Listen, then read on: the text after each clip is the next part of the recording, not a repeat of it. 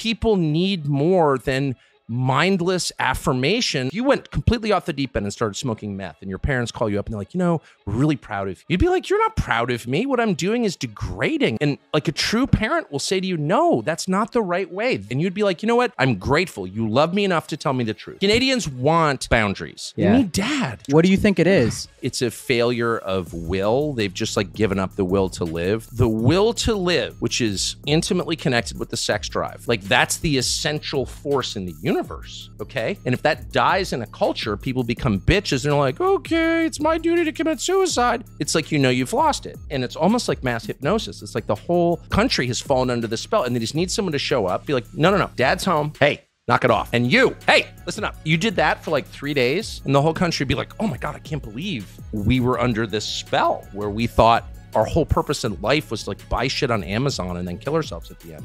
That's not your purpose.